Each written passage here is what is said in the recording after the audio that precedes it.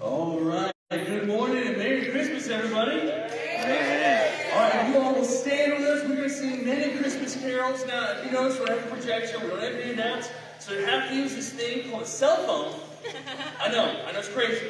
But if you look at, we have Joy to the World first, and then Hark the Herald Angels sing. We'll have some announcements, but please sing along with us as you know the songs. Yeah.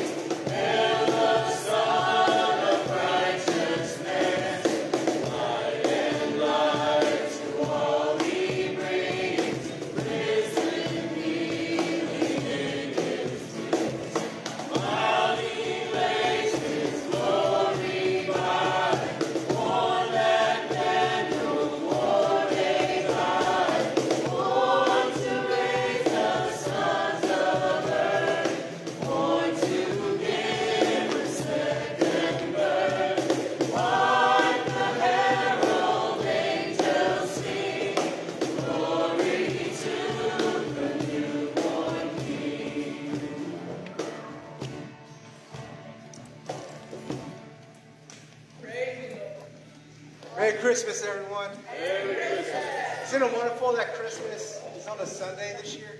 Yes. I like it a lot because it's a prelude to what Christmas in heaven will be like. We're going to be worshiping and praising the birth of our Savior every day. You know, I can't wait to celebrate Christmas in heaven. You know, unlike walking around looking at all the lights here on earth, all of heaven is going to be lit up by the radiance of His glory. Instead of placing Christmas presents under the Christmas tree, we're going to be casting our crowns down at His feet. Amen. And unlike Christmas here on earth, Christmas will never end. Every day we'll celebrate the one who loved us and gave Himself for us for all of eternity. Would you please follow me in prayer? Lord Jesus, we love You so very much. It's all about You, Lord. Not only today, but every day. Because our hope lies in You alone. You are our only hope. There is no other. There is no other Savior. There is no other worthy of our praise and our worship. So, Lord Jesus, we give ourselves completely to You. We celebrate You alone because You loved us and You gave Yourself for us. You provided a way for us to have eternal life. So we say thank You with all our hearts. We love You. Would Your Spirit please guide us in our worship to You, that we would be pleasing in Your sight. Happy birthday. Merry Christmas, Lord Jesus. We love You. In Your name we pray. Amen. Amen. Amen.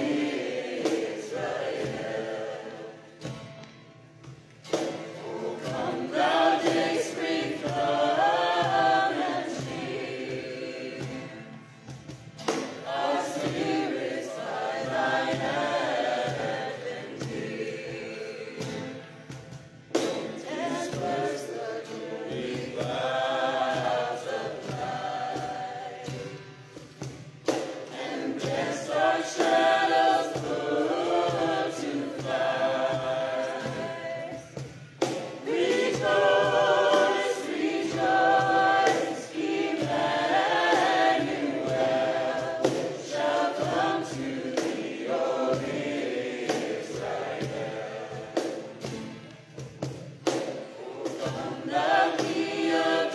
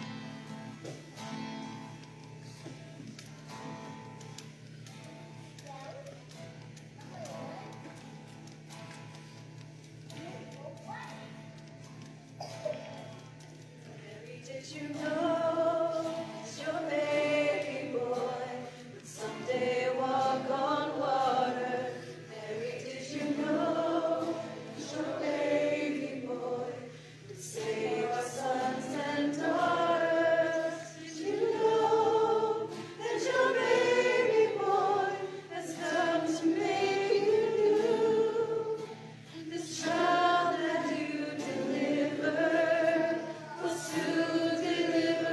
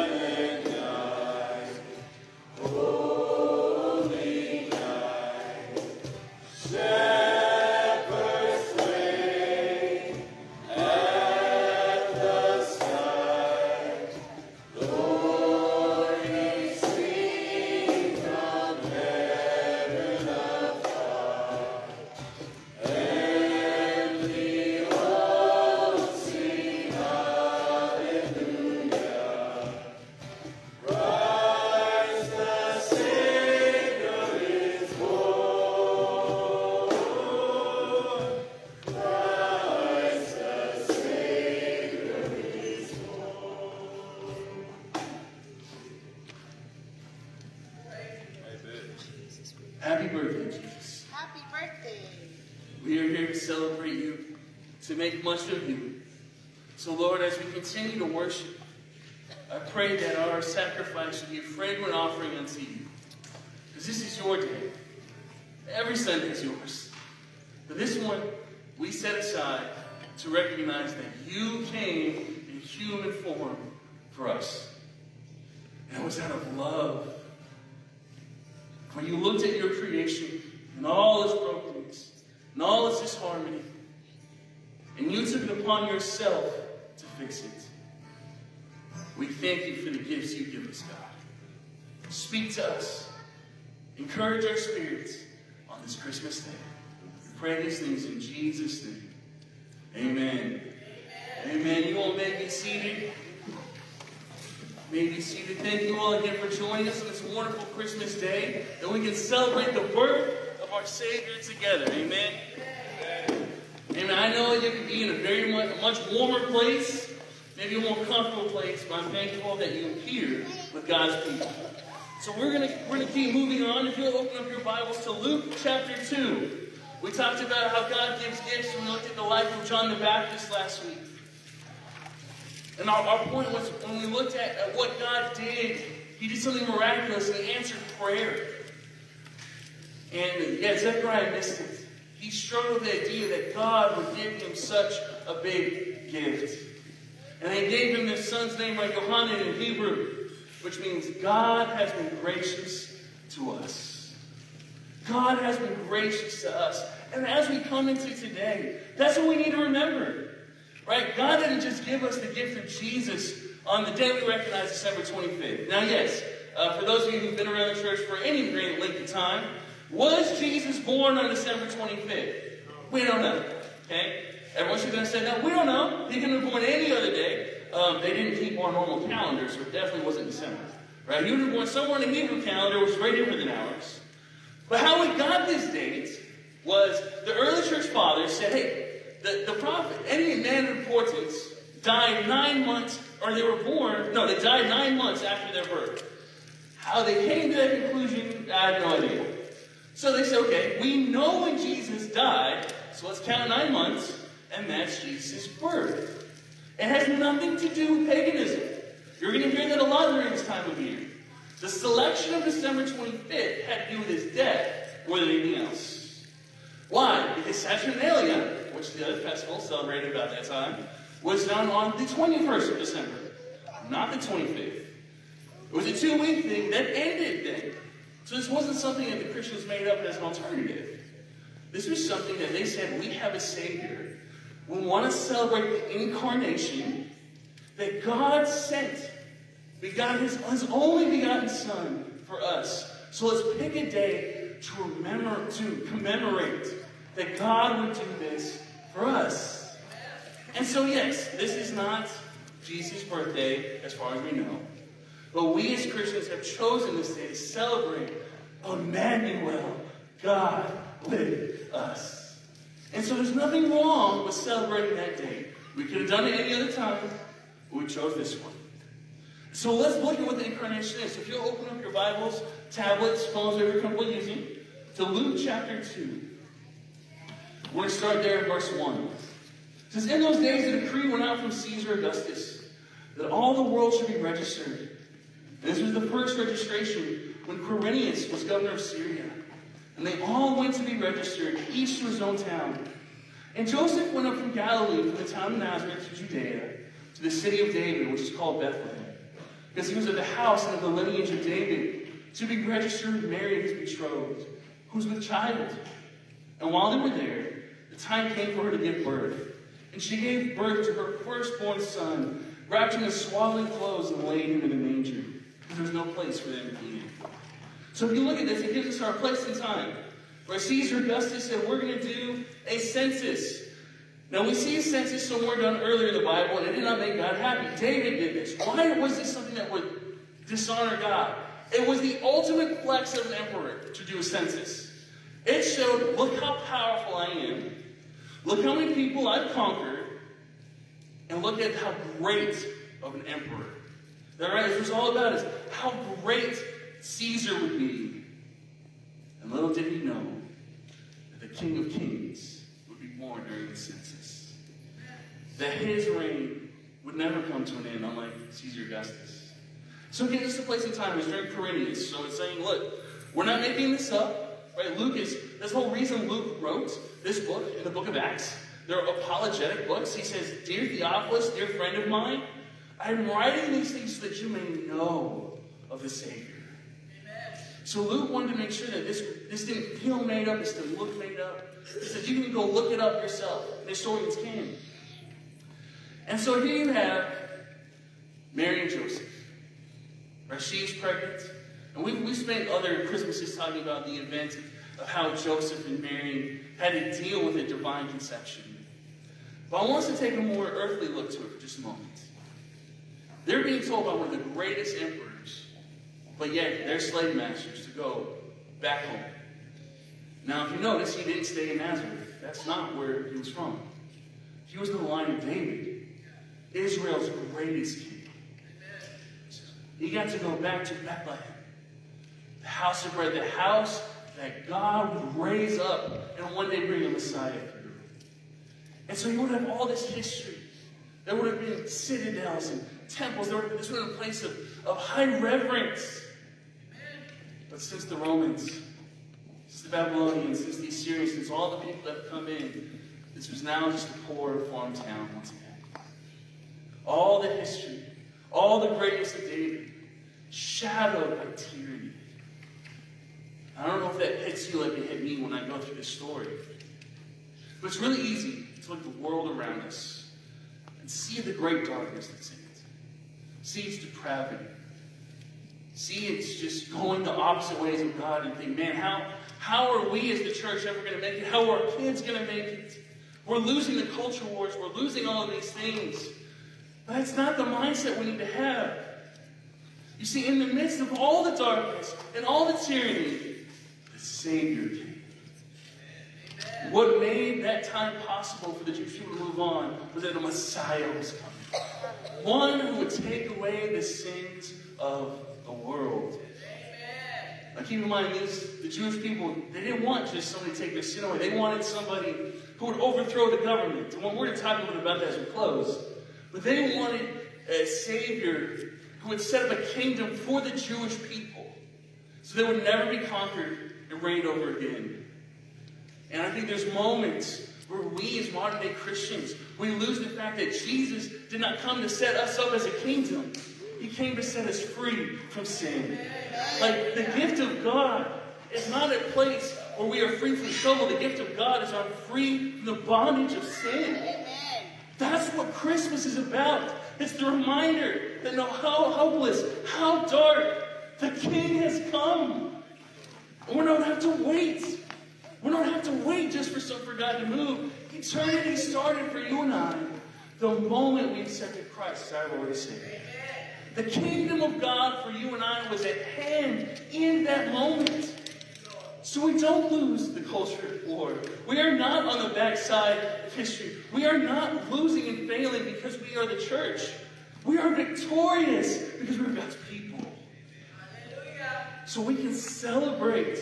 We can get to these moments, to these days, to the holidays, in the midst of all of our brokenness and all this stuff, in the midst of pain of loss, in the midst of broken families and relationships. I understand how difficult the holidays can be.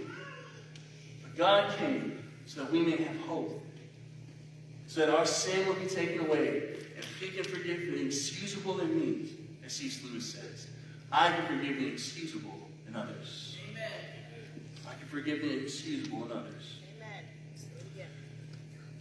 And so when it was time, she gave birth. Now it says in the manger, and you've probably seen different renditions of this.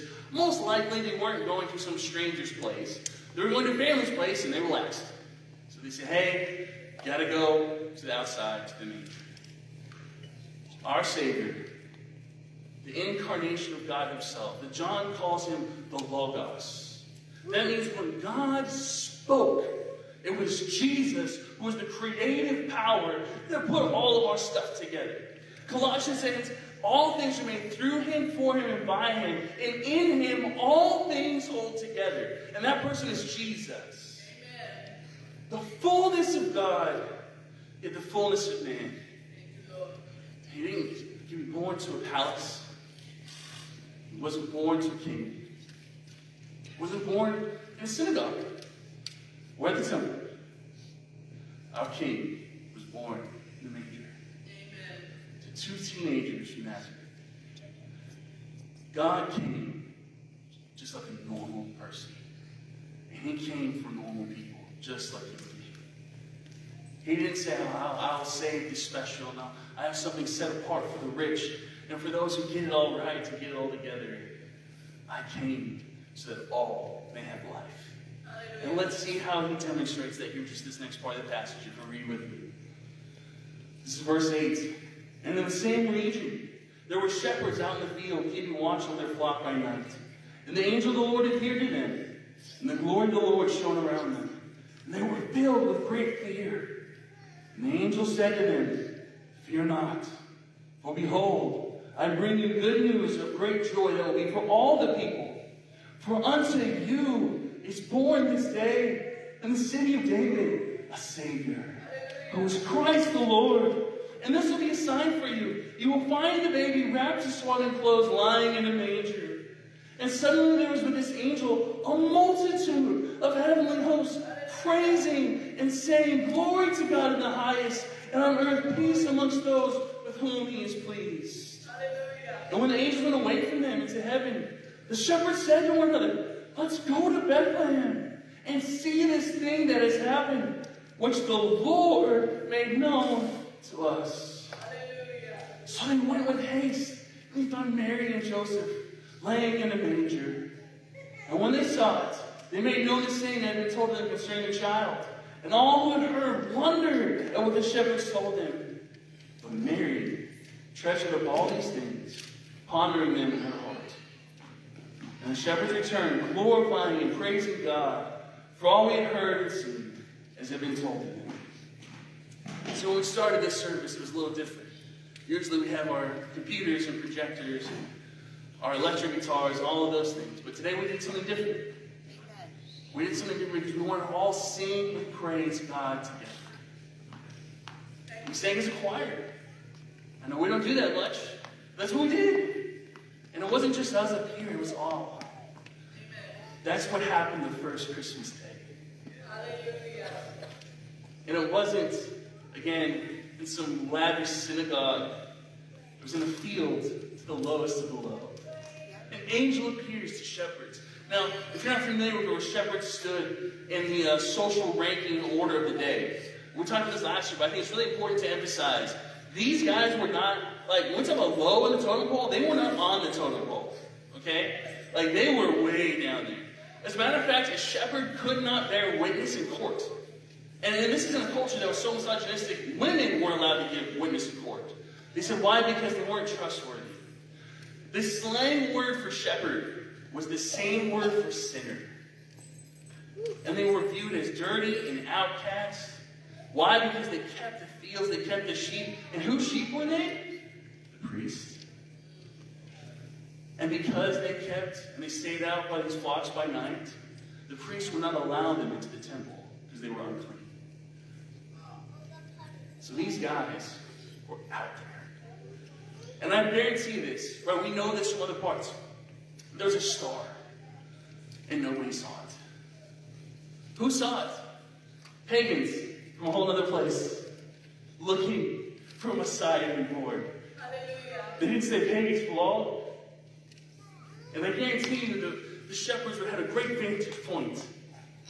Wow, look at that star. God must be doing something great in that city. But not for us. Not for me. Not good enough. I don't know enough. I'm a shepherd. Why would God want me?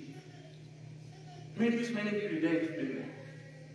Gosh, I'm on it. I feel like I'm on the outside.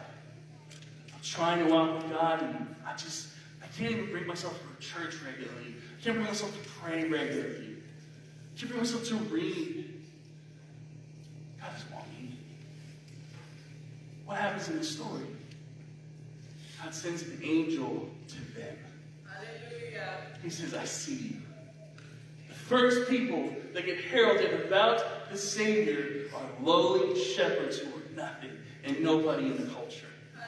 God comes for the underdog, for the nothing and the nobody. And a lot of us can identify with that, I think. I'm saying, like, man, I didn't come from, quote unquote, great stock spiritually. I didn't come from a place like, I'm not a seminarian, I don't know. God said, I came so that you can see me. The lowest of lows, the angel comes. And they were afraid because if God showed up to me, we must be in trouble. I had a moment like that just earlier this year. We had our quarterly church planting meetings. And the head of church planting came to mind. I said, oh, no. What did I do wrong? Right? This is the first time. I got from the principal's office, right? And I think there's moments where God shows up and I'm like, oh, no. What did I do wrong? Why is he here? What is he convicting me of this time? And I'm sure that's what they thought. But they said, don't be afraid. I'm coming with good news. And that is the gospel of Jesus Christ. That there is salvation for all. And it is a gift given, not something earned, not something warranted. It's he saw you and I, and he said, I love you enough to give you the gift of the incarnation of my Son. So that you won't have to be alone. So that you can identify with me. God knows how to identify with humanity. He's God. He's omnipotent. But now we know that he knows. Right? We know that he knows. The main reason I'm a Christian, quite frankly, is the Christmas story. It was the most compelling evidence to me. It was so unique, so different from any other God or belief system, that God would come out of eternity, the all-powerful God, and he would become a baby. Vulnerable. Having to have two, I'm sure, knuckleheaded parents raise him. They were humans. And he had to have siblings. Could you imagine hearing that in your life? Why can't you just be more like Jesus? Right? Like, that would be the worst thing ever. Shockingly, when he came out and said, I'm Lord, his siblings said, right? They did not believe. They came later. They're like, whatever, dude. Like, you were good our whole childhood, but this is too far.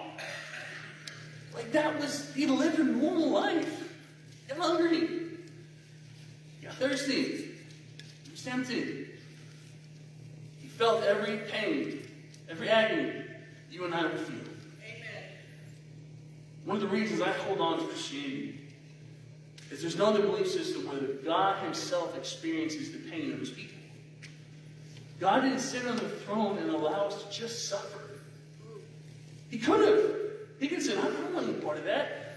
I'm so holy, I can't touch sin. So I don't want any part of that.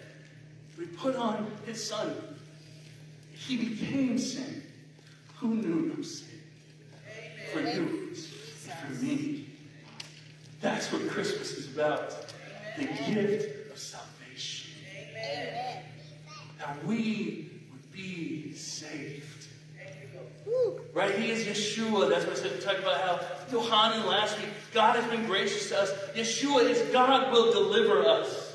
Right? God has been gracious, but God will deliver me from my sin, from my brokenness, from my pain. No matter what's going on in my Christmas season, no matter what relationships are broken, whether I broke them or somebody else did, whether I have sickness or I'm healthy, whether I had a million presents or had no presents, whether I celebrate the holiday at all or don't, God gave the gift of salvation. We commemorated this day. Hallelujah. It all started with lowly shepherds, and they come, and again, to humanize this. You get Mary and Joseph, they're, I'm sure, cold in a manger, and then a bunch of shepherds show up. Again, Jesus did not ask Mary and Joseph if the shepherds would come. There was nowhere that was asked for permission. God said, go see the baby. And I imagine Joseph was counting himself. I think I can take out at least 5 or 6 of these jokers. Right? Like, he had to be counting. But then they said, no. Angels appeared. And they told us, can we worship him? Hallelujah. See, they had no gifts to bring. They weren't high enough for status. They probably didn't even have money to get a gift for the Savior of the world. They weren't worthy enough to have even a gift for him. So it is with you and I. there's no gift I could give God to earn my salvation. There's nothing I could walk up and say, see, I serve this. It would all fall short. So I just have to accept that it is grace. And it is grace alone. The free gift of God. That is Christmas. The free gift of God for you and I and all of mankind. And he is coming again. But he came so we may experience eternity now. Not something that's just far from the future, but so that you and I can have something now. So if I want you to turn in your Bibles real quick to Isaiah. Isaiah chapter 9. This is one of the prophecies that's given about Jesus' coming. This is what the Jewish people would have prayed and would have waited for the Messiah to come. And this is still a promise that holds true for you and I today. Because Messiah did come. He doesn't come like we think. My prayer for all of us is that you don't miss what God is doing. That God can do the miraculous. That God can still save the world. Our country's not too far gone. Why? Because Jesus is on the throne. Your family's not too far gone. Why? Because Jesus is on the throne. Your finances, your marriage, your mental health, your physical is not too far gone because Jesus is on the throne. We have victory in Christ. We just have to live like it. And I'm not talking about us trying to be the whole, I'm going to claim this and make that. No, this is about Jesus. Do I trust him? That what he does in my life is for my good, for his glory. So let's read this. We're going to start here in verse 2. Actually, we're in the beginning of chapter 9 of Isaiah. It says, there will be no gloom for her who was in anguish. In the former time he brought into contempt the land of Zebulun and the land of Naphtali. But in the latter time he made glorious the way of the sea, so that the land beyond the Jordan and Galilee of the nations. And the people who walked in darkness, they've seen a great light. And those who dwelt in the land of deep darkness, on them a light has shone. And you have multiplied the nation. You have increased its joy. So they rejoice before you as with joy at the harvest. As they are glad and they divide the spoil. For the yoke of this burden and the staff for his shoulder and the rod of the oppressor you have broken as in the days of Midian. For every boot of the trampling warrior in battle tumult, every garment rolled in blood will be burned in fuel for the fire. For to us a child is born. To us a son is given. And the government shall be on his shoulder. And his name will be called Wonderful Counselor, Mighty God, Everlasting Father, Prince of Peace. And of the increase of his government and of peace, there will be no end. And on the throne of David and over his kingdom, he will establish it and uphold it with justice and righteousness. And from this time forth, forevermore, the zeal of the Lord of hosts will do this. Hallelujah. Thank you, Lord. Christmas is recognition that God gave his son for us all.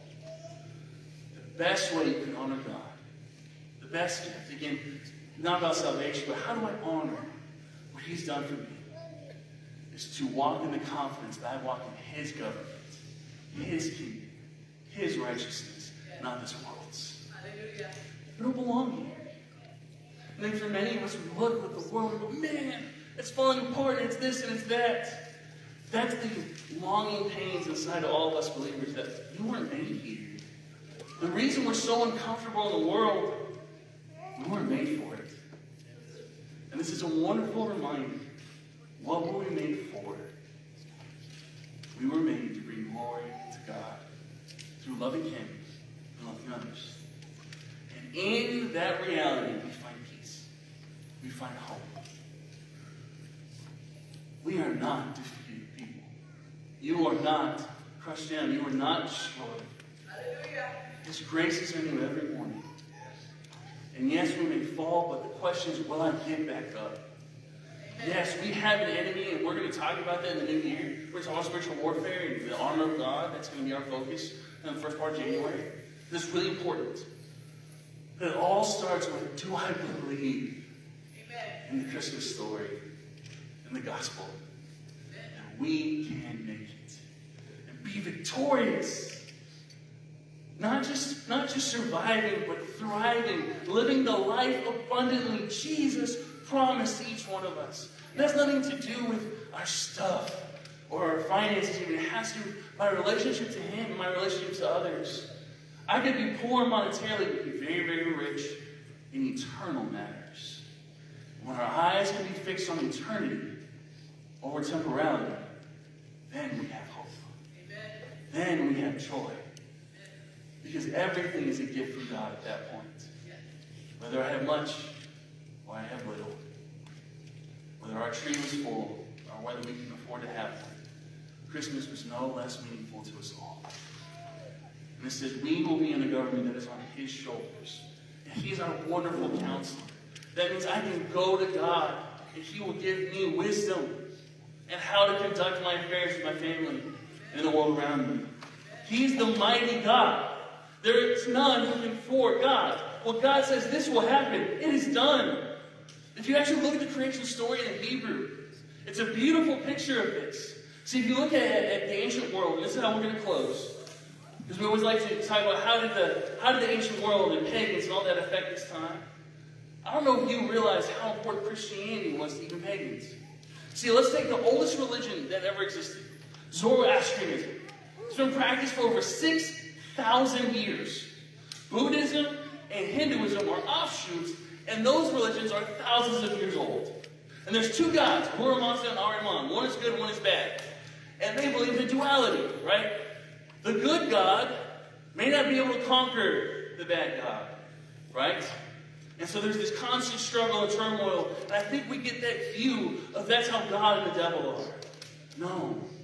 The devil is not his equal opposite. The devil is defeated. So when you look at the creation story, it says there was darkness that divided the light, and the darkness could not contend.